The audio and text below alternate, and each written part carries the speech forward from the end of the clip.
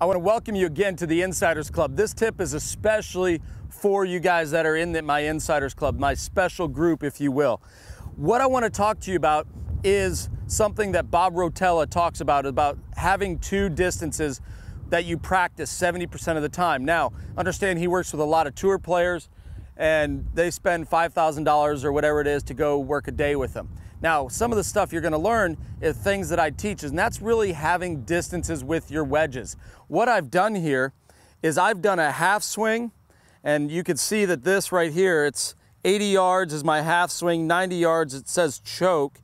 That's what my 3/4 swing is, and then 100 yards is my full swing with my gap wedge here. Now, as we go through here, what I mean by that is if you practice your distances, you know what your half swing is. So what I'm going to do here, I'm going to set up with my stance and arrow weight slightly left. I'm going to make a swing back where I make that letter L, where my left arm is parallel to the ground. This is a half swing. That swing right there with this club will produce 80 yards. To make the ball go 90 yards, what I have figured out, when I do my football drill, I've got someone helping me out, I choke the club down. So for me, I go 3/4, a little bit wider stance, weights a little bit left, make a 3/4 length backswing. That shot will fly 90 yards. And then my full swing, which is just like any iron, wider stance, weights 50-50. That shot flies 100 yards.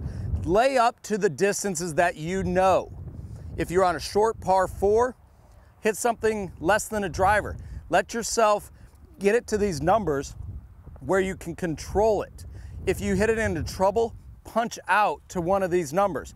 Now understand, this is my 52 degree.